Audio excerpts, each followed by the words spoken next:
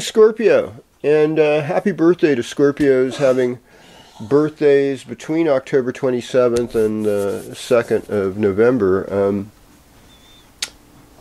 Well, for Scorpio, it's kind of like Aquarius moon is sort of a stay-at-home fourth house moon. So I'd say for the weekend, you're going to feel more comfortable being planted, unless you're on a group trip with a bunch of friends. That could be okay. Could be a good weekend for buying a car or real estate moves.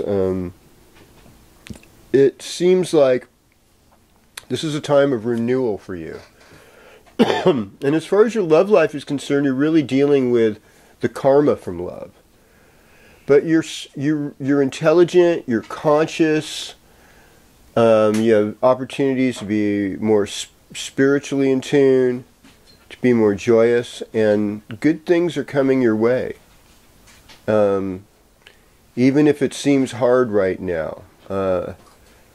Saturn's about to move out of the second house into the third house. So what you've learned about financial limitations, and you're learning more about sustainability, how to sustain with what you have. And that's never all that easy. So it's something to consider.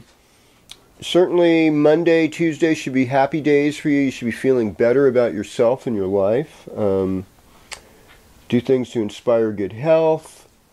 I know you're hungry to move forward in leadership and in other ways. And use your imagination, keep a journal, all this will help.